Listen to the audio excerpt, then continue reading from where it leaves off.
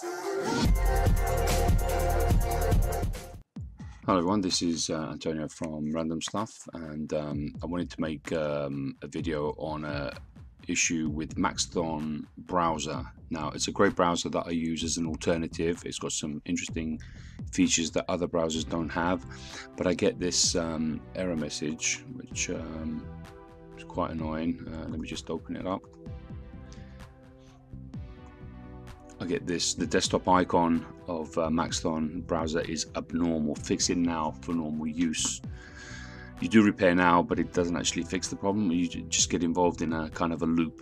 Now, the only solution that I found, I looked at different forums regarding this issue, recreating the shortcut, but I just wanted to show you the difference and how I resolved it. So if I point out to the top here where I have my icons, my shortcuts, this is the new one that I created, and I created it from the actual source, from the location where the application is installed in Windows directory. Now, if I go into my startup menu here, and I've got a Maxthon, this is the original icon that was giving me the problems, which I will delete in a second. If I do right click on that and just show you the location of that,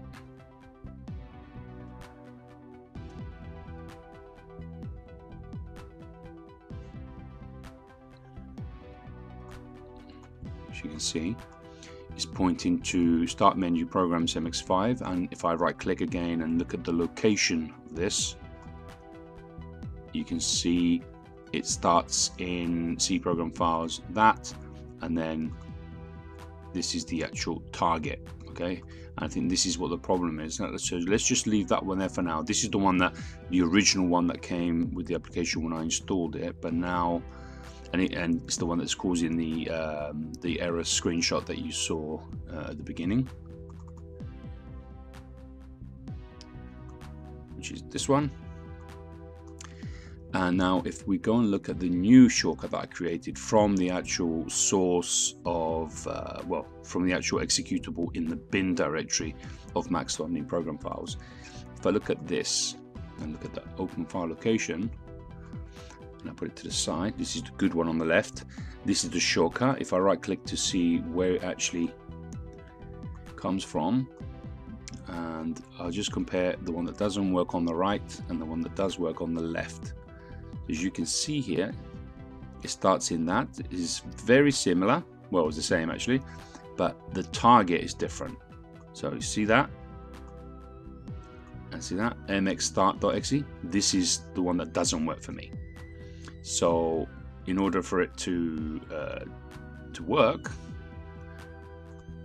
to have this one, if I right click on the one that's on the actual desktop, you can see it's exactly the same, Maxthon.exe. There's no start in there as there was on this one. One more time, this one has MxStart.exe. That's the one that's causing me a problem. I'll just copy that, and second,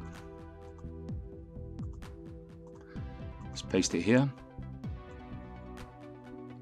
and let's paste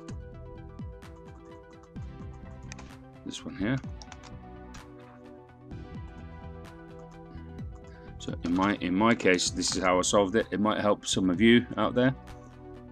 It's different, okay? So I'll put that into the description of the video below. And so the shortcut that I've got on here is now the one that does work, and I replaced the one that was created by default, which was in my start menu, okay, in my taskbar menu. The way I got the new shortcut, it's not via the tool or via the message that comes on the screen by Maxthon, because that doesn't do anything for myself. But basically what I did was I just went into the C drive, went into program files ×86, and in the bin location I right click on that, on this one, and send to desktop, and that puts it on my other screen. So I'll put it back there. So shortcut number 2, if you look at the properties, Maxthon, there's no start as the other one. Okay, so I hope that's helped anyone out there who's having this issue. give Maxthon a try. It's a really nice browser. It does have some cool features like pop-up window for videos. And until the next one, take care. Cheers. Bye.